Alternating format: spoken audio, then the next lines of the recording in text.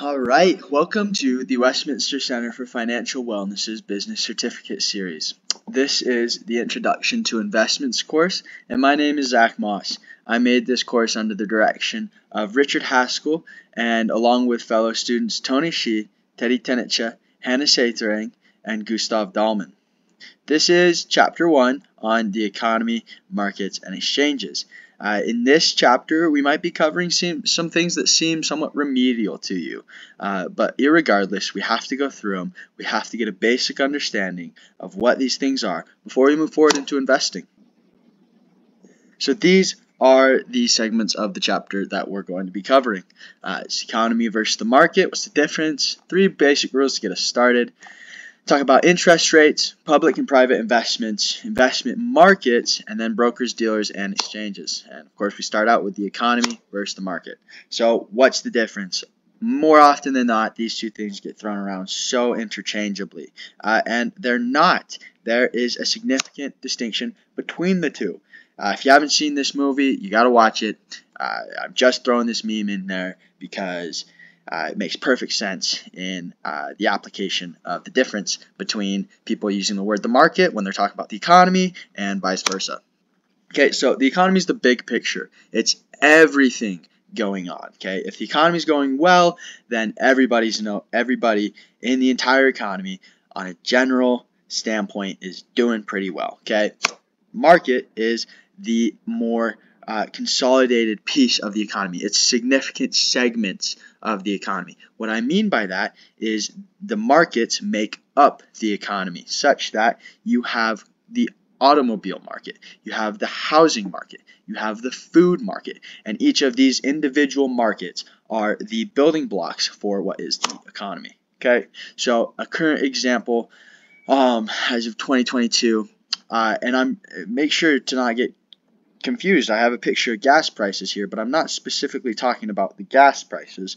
I'm saying that the entire state of California appears to be experiencing significant inflation right now. Okay, many in the state feel their economy is struggling. So it's not just the gas that is experiencing inflation, it's the entire economy. Make sure to make that distinction.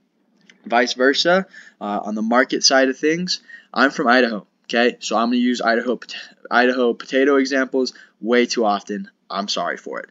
But what I'm saying here is that the Idaho potato market is booming, baby, because we're always booming. But just because the Idaho potato market is booming doesn't mean everything else is going strong. Okay, we suck at onions. All right, so getting into economic expansion simply means if there's economic expansion, the whole thing's growing. Okay. There is increased production, increased employment. On the other side of that, there's lower unemployment, and there's higher incomes. Economic expansion, that's the sort of thing we see when everything on the news is talking about people making money, and usually this might be a value statement, but it's gonna mean something about the middle class increasing its income. Okay. Economic contraction is the opposite of that. That means that the economy is getting smaller, that there's less money being circulated around the economy, less people getting rich, the middle class is struggling. That means decreases in our production, increases in unemployment, and lower incomes all around the board. Not going to get too into my economic opinions on that stuff, but great meme from another great movie. What's going on with all the changes here is what Dr. Evil is talking about after he comes out of cryo freeze. And sometimes we're wondering the same thing with the economy. Why does it change so much? Why is it cyclical and it doesn't just grow? Well, there's your answer, folks. It is because the economy is made out of finite resources. Okay, there's finite resources, which means there is a scarcity of resources. We have unlimited wants, and with those unlimited wants, we have to address a set of needs. Okay, and we only have so many resources to do it with. Super scary. Sorry for all the means, honestly. So what drives economic change? Like I said, it's scarcity. When demand for resources increases relative to supply, it drives up prices, and it causes scarcity. Okay, don't get too stuck in the weeds on that.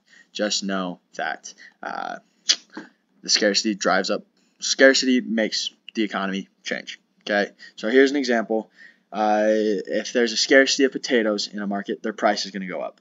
In a market, if there's that scarcity of potatoes, what might end up happening, because the price of potatoes went up, is people might start buying more sweet potatoes.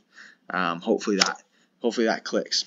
Okay, here is a big picture example of how some market scarcity can cause economic contraction across the entire globe. So you'll see what I'm talking about.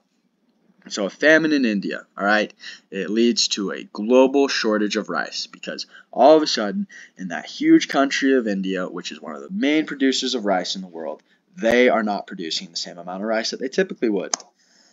That means there's less rice, and less rice, a shortage of it, drives prices up. That's how supply and demand work, baby. So what causes after that is the increase in rice costs tie up families' money across the world. They have less of flexible spending power, because rice, if you're familiar with Asia at all, or even, in plenty of places in America, it is a staple food. You have to have it on the plate for every meal. And if you don't, you're in trouble. So because people have to spend their money on more expensive rice, it limits what they can and can't buy.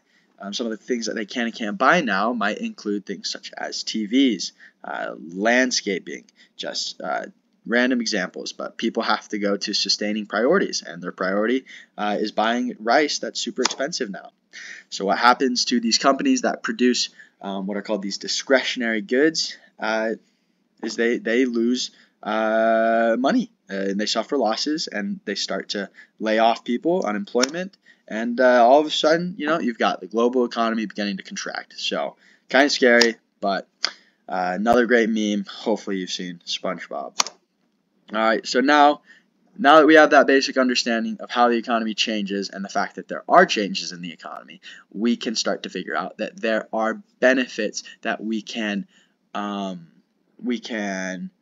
abstract or take away from those changes. Okay, so here are 3 basic rules to get us started in understanding how we can take advantage of the benefits of change. Those 3 basic rules are: first, money changes value over time. Second, all investments can be measured in terms of money. That is our go-to metric for measuring value. Okay, and third, risk and reward are 2 sides of the same coin, and I'll elaborate on these. First, the value of money changes. Dollars today, not the same as dollars next year.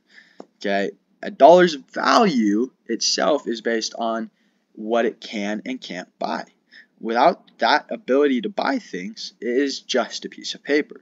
So when the price of things change, so does the value of the dollar. All right, so imagine, you've seen this happen in your everyday life. Today a potato costs $1.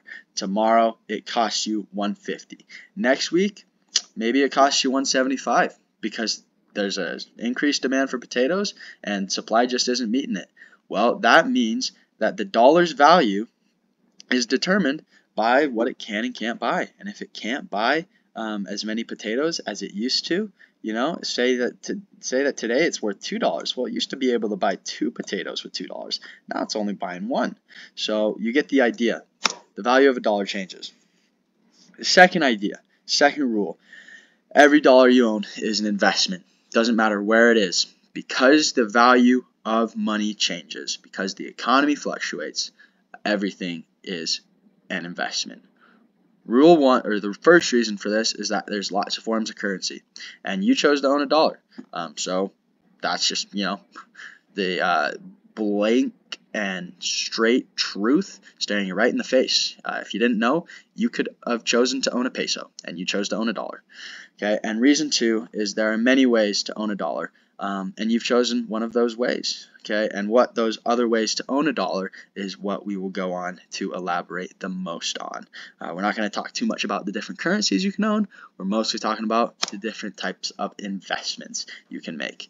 The last part, in the world of investing, the greater your potential for gain, the greater your risk. All right, this is what I meant when I said that risk and reward are two sides of the same coin. You can't have one without the other. You want to invest in a really potentially profitable investment. Well, it means however high your potential for profit might be, you have an equally low potential for risk. All right. So what I mean by that, so say you had $400 10 years ago. You put half into a savings account and half goes into a Microsoft stock. Well, I can guarantee you that after 10 years, whatever you put in your savings account, that $200, it's going to be a lot closer to that original $200 value than the stock ever was. Okay? Now, if it's Microsoft, you're fortunate because you made a lot of money. But if it was some other company, perhaps one of those companies during the dot-com boom that went bust, well, then your $200 is gonzo. All right? So here's an example to get you excited about investing. Because we already mentioned Microsoft, we'll do that. So let's say you put $200 into a Microsoft stock. Your annual rate of return on that investment, and I looked this up, it's going to be about 26.33%. That's ridiculous.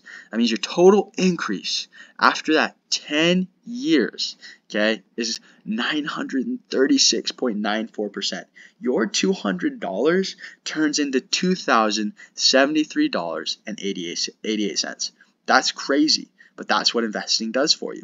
Similarly, if you'd invested in a stock that went bankrupt, you would have $0 and you'd have lost the $200.